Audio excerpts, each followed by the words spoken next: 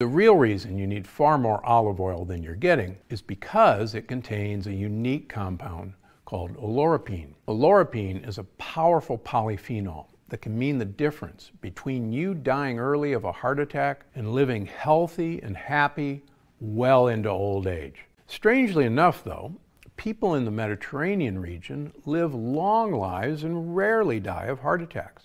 They consume a ton of olive oil and get their oleuropein. See, oleuropein protects your heart by helping to prevent your arteries from clogging. It accomplishes this by acting like Teflon inside your arteries, stopping plaque from sticking to the arterial walls.